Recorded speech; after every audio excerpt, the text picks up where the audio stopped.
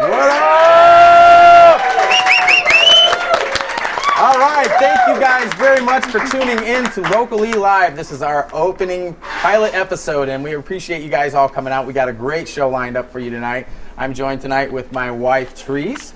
This is our good friends, J.L. Edwards and Taylor Dawn. They're going to help us highlight some great music. Great music, great arts, and great people here in the Tucson area, and we're very excited to be here.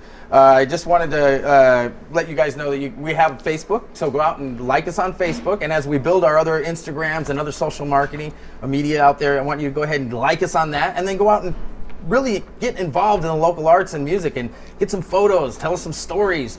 We really want to know how things are going in Tucson, and we really have seen over the past couple of years that there's a lot of creative genius here, and we want you to also be able to take advantage of sponsor deals. Sponsor deals. Yeah, I lost the word for a second. That's all right. But you know, there are sponsors that take care of us, make sure that we're able to put this on. Are awesome sponsors, and they're going to be offering you guys some deals for just tuning in and being a part of the local music scene.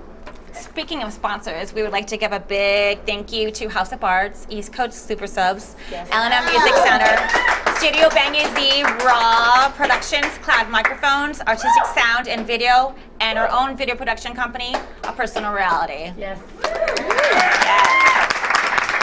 Please support these businesses. They help lift up the community and inspire others. I am proud to be part of Locally Live, and the arts have always held a very special place in my heart. They've gotten me through a lot of tough times, and without them, I don't know. And I'd also like to share with the audience and hopefully inspire others to lift themselves up through their own artistic experiences. Brad, do you have anything you'd like to share with our audience about your artistic abilities? I don't have any. I was going to say that, but that was going to be rude.